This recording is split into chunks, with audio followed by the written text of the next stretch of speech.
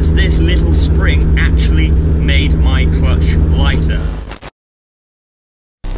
Hello guys, welcome back to TierSpec TV. Today we're going to be installing a very simple and very small mod from L.O.F clutches, the same company that supplied the new clutch for Nissa's Discovery 2 that we recently fitted in the gearbox swap video. But today we're going to be doing something much smaller and simpler. This clutch spring, which simply fits onto the clutch pedal of a TD5 300 TDI or Puma Defender, and it also includes these little rubber bushes, and it should make the clutch 45% lighter than the standard Land Rover clutch spring, and is also available for just £20 on L.O.F Clutch's website. So now we're going to show you how to fit it. We have now just taken off the spring, which sits on pretty much all Land Rovers, which is a return spring that pulls the pedal back up again.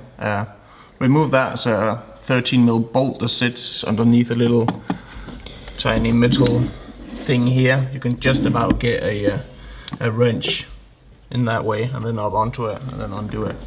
We're going to take this little bracket off, and then we're going to put this guy back on once we are done.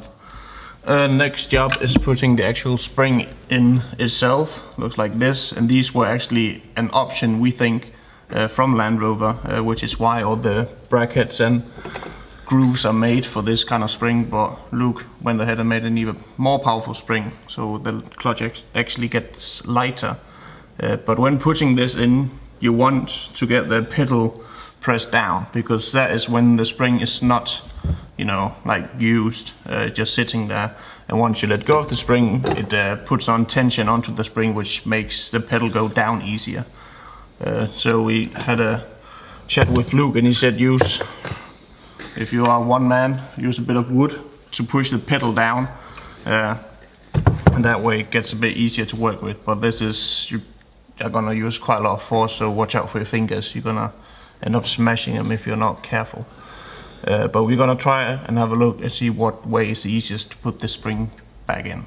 As I said before, we have the two mounting points here for the two legs of the spring, where you get some plastic bushings you're gonna push through here, just to make sure it's not metal on metal contact, and it makes it fit snug. Just be careful you don't break these once you put it in.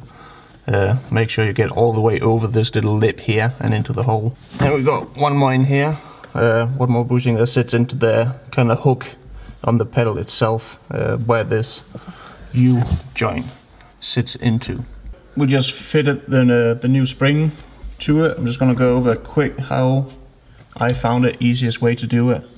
It was quite hard, as you're gonna use a lot of force putting the spring in. We also spoke a couple of times with Luke, tried to figure out what the easiest way was. We ended up using 3 pair of mold grips. 1, 2, 3. I would recommend using the ones that got a smaller beak, or what you could call like a very tight one, compared to these big ones that we have got in the workshop right now. But we did it with these ones, so they can be used. I know you can get like a whole kit of them in different sizes, so get one of those if you haven't got it. They're really useful. So what we did was putting all the bushings in, as we said, putting in the spring on the back, flipping it over, and then comes the fun part. We used a piece of wood that we depressed the spring with, or the pedal, and put it in between the seat box and the pedal itself, because of course right now there really isn't a lot of force on the pedal. It's only out here, you have to push a bit and then it gets looser.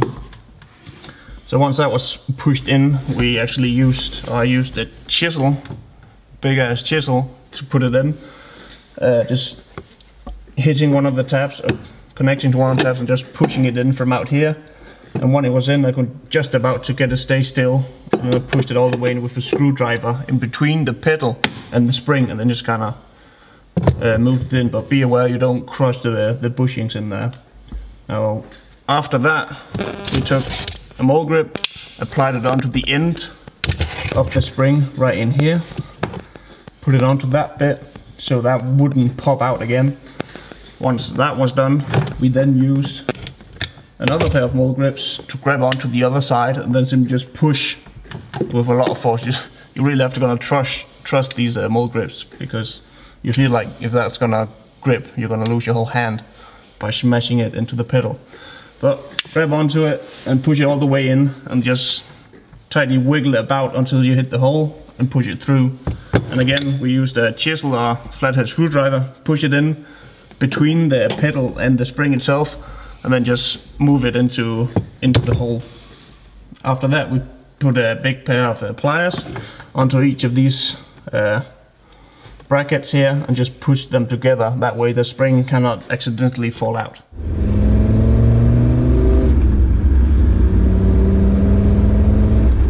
So the £1 million, or I suppose £20 question is, has this little spring actually made my clutch lighter? And the short answer is yes, it definitely has made a difference. And I must admit, when we were in the workshop having just installed it and I was just pressing the clutch pedal up and down, I was a little bit skeptical about whether it had actually made a difference. But now that I'm out on the road and I've actually had it for a little while, probably about a week or so, because I'm filming this a bit later, I've gotten a bit more used to it, and I think I've sort of bedded it in a bit, if that makes sense. And it definitely has made a difference, and it feels a lot nicer.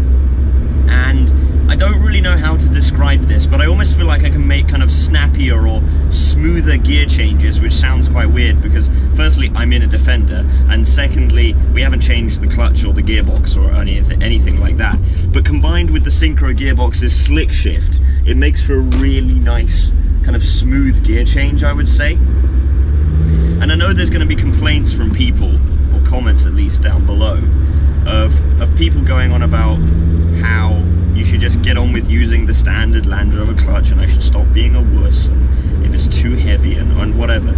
And I was fine with the way the clutch was before, I had no problem with it. But L.O.F clutches wanted us to try out their new product, and I can't lie, it is definitely lighter, and there are people out there who want a lighter clutch, and that's fine. And why not? It costs 20 quid and it's relatively easy to install. I think the first time you do it, it's a bit fiddly, and you just have to be determined and have some perseverance, and you'll get there. You might scrape your knuckles a bit and have to mention a few swear words, but you'll get there eventually. And once it's in, it's fine. It takes some getting used to, I'll say that. If at first you install it and you're a bit skeptical or it feels a bit funny, then just give it a week or so of driving and you'll get used to it. I think I don't know if I'm just talking a load of nonsense, but I feel like it needs a bit of bedding in. It felt quite stiff at first, or had a bit of like a recoil action to it. It kind of sort of sprung back quite firmly. But now that I've had it for some time, I would certainly say it is a massive improvement. There'll be a link down in the description below to where you can buy this very product. And other than that, thank you very much for watching, and we'll see you in the next video.